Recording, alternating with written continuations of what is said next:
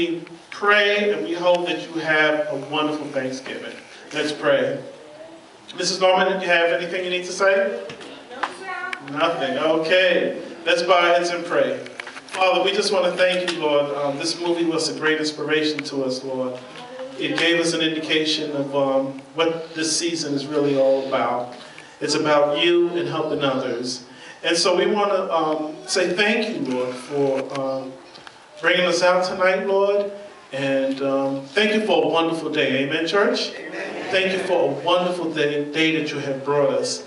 And now as we all go home in our homes, Lord, we pray that you give us a relaxing evening. In Christ's name we pray. Amen. God bless y'all. All right.